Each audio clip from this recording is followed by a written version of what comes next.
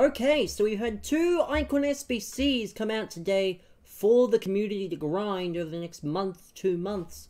And they are 2 African icons of the game. We've got Prime Drogba, who is 4-star, 4-star.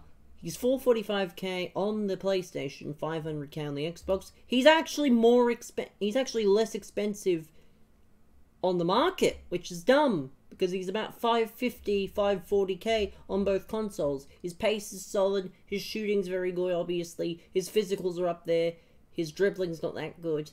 But, hey, complete this card if you're a Chelsea fan, because that's what we're here to see. And then we've got our man, the Eto'o fish, the mid Eto'o. He's about 1 million coins, just over, in terms of SBC price.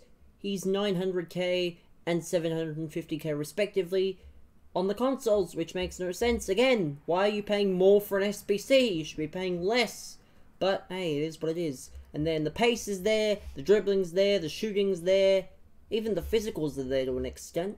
The heading's there as well. So he's a good all-round card, 4-star, 4-star. It's not his prime, but if you're looking for an Eto'o card that you can hold on to until team of the season, then this card is for you.